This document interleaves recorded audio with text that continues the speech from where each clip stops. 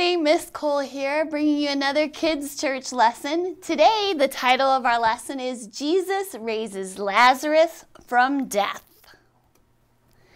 It's found in the book of John, chapter 11, verses 1 to 44. Now, Jesus was really good friends with Martha, Mary, and their brother Lazarus. As a matter of fact, he was often a guest at their home. When he would be traveling and he would come through, he would stay at their house. And Jesus gets word that Lazarus is sick. And Mary and Martha have called Jesus to come and pray for their brother so that their brother could be healed. So what do you think Jesus is going to do? Well, you might think that Jesus is going to rush to go help Lazarus. I mean, they're friends. They're good friends. If I asked my friend to come help me, I'm sure they would leave everything they have and come get me and come help me. But something unexpected happened. Jesus stays where he is with his disciples. And then there's emotions running high. Like, are you kidding me, Jesus? Lazarus is one of your good friends and he's in need.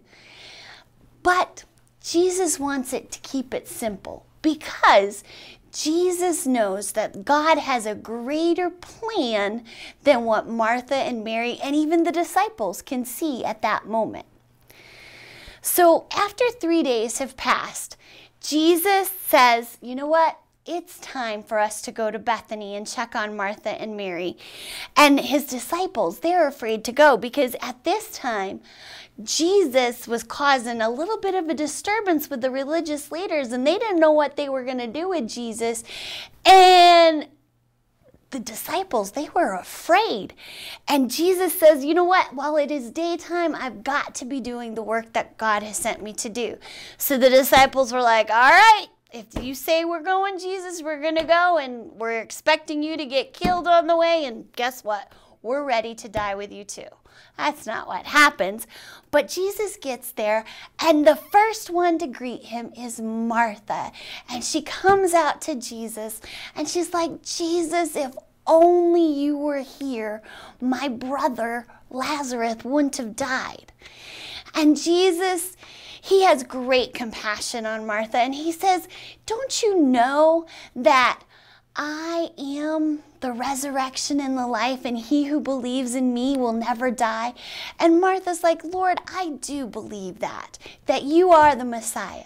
And then Martha goes in the house and she gets Mary and says, Mary, the teacher, he's calling for you. He wants to see you. So Mary goes out to greet Jesus, and Mary, she's just overcome. Her brother has passed away. He has not recovered from his sickness. She doesn't know what she's going to do, and she just falls at Jesus' feet because she's just so sad.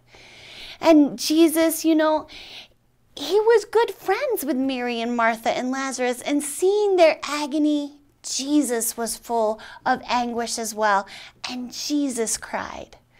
He loved his friends very much, and he wasn't being mean by staying where he was when he heard the word that Lazarus was sick.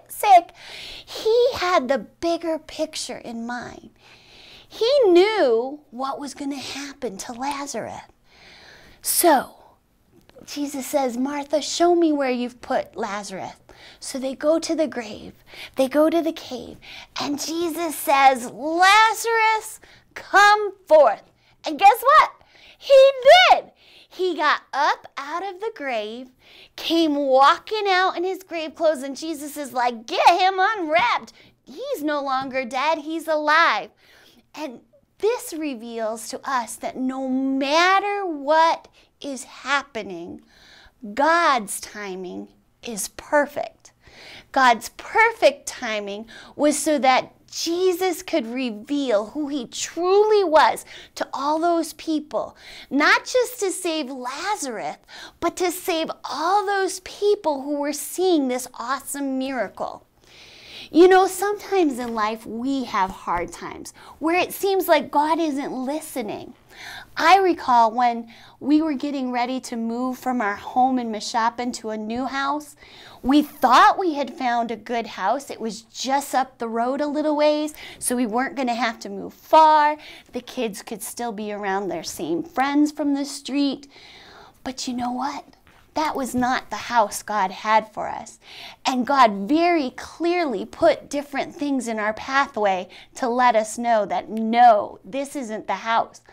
Well, I didn't know what we were going to do. We had to be out of our house. The house was getting sold that we had been living in for 10 years. But you know what? Because of that, we found a better house with more room for our family, more yard for our animals to play in, a better neighborhood, closer to our schools, because God knew the bigger picture. I just could see right then and there that I needed a new house, and this one was close by. It was a good price, but that's not what God had in store for me. God had better things for me. Kind of like sometimes when you might want a cookie before dinner and mom and dad say no cookies. It's not because they don't love you. As a matter of fact, they love you so much that they want you to get good, nutritious food in you before you just get the sugar. So they tell you no. And it's the same way with God. God knows everything, and He knows what's best for us. And so sometimes God says, wait. And that's what Mary and Martha had to do. They waited, and then the better thing came to them. And God wants to give you the better thing too. Our scripture verse for today comes from the book of Psalms, chapter 30, verse 5. Weeping may endure for the night, but joy comes in the morning. Mary and Martha, they were sad. Jesus was sad. Lazarus was dead. They wept and were sad. But when Jesus came, when the morning came, joy came. Mary and Martha and Lazarus and all their friends, they rejoiced because whatever is happening, God's timing is perfect. Let's pray. Jesus, I thank you that your timing is always perfect. Even in the hard places of life, kind of like this crisis we're going through now with the COVID-19. Even in this hard place, Jesus, your timing is perfect. Would you please reveal the joy that comes when we know that you have everything under control? Lord, would you bless my friends? Would you speak to my friends? Would you help them to love you with all their heart, soul, mind, and strength? Thank you, Jesus. We love you. Amen. Now remember, stay in the Word, stay in prayer, and stay connected. I'll see you soon. Bye. Hi guys, Miss Cole here with a craft to go along with our lesson about Jesus raising Lazarus from death. We talked about joy coming in the morning.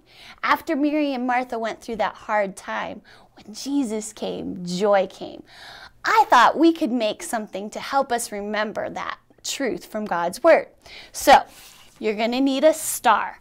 I just traced a star and cut it out. You could trace a big giant star cookie cutter. You could print out an outline of a star, or you can make your own. And then you need some yellow paper. You fold it in half, short ways, or hamburger ways. When I'm teaching at school, that's what I call it. Fold it like this, and you're going to put your star on it, and you're going to trace your star. I'm going to get my pencil, and 1, 2, whoops, I didn't quite go on it. I'm making my star a little bit bigger. And trace, trace. Here we go. All right, so it's all traced out. Then I'm going to take my scissors, and I'm going to cut it out. But don't cut on the fold. So we're going to cut out this star. Now, I'm using a star because stars light up the sky at night. And sometimes when we're going through a hard time, it kind of feels like nighttime. But when we see those stars, when we look up, we know that God, He is still in control and He's watching out for us. All right, so I've almost got my star cut out. So 2 more cuts. Here we go. All right, so now if I went like this, I'd have 2 stars. What I'm gonna do is I'm gonna fold it this way so I don't have any of my lead from my pencil showing. And in the center of this star, because our scripture verse is from Psalms 30 verse 5, where weeping may endure for the night, but joy comes in the morning. So I'm going to write joy. And if you want to help you remember that scripture verse, write Psalms 30 verse 5 on it. Right like that. Okay? Now, when I think of joy, I think of fun and excitement. So I've got some ribbon that I found and some string that I found, and I'm going to tape it all inside my star.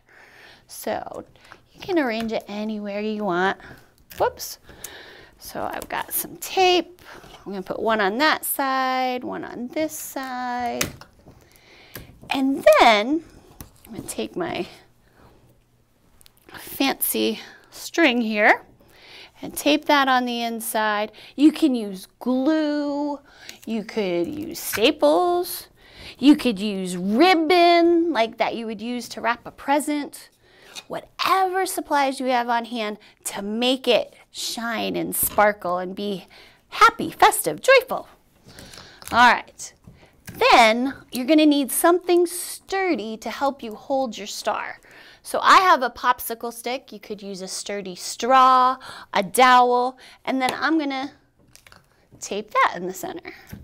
Then I'm going to take my glue stick and I'm going to glue all over this star so that when I fold it back down, it'll hold it together. There we go. My favorite glue sticks, right? All right, got the glue on it. Then I'm going to close the star up, hold it in place, and now I have a sparkly, shiny star.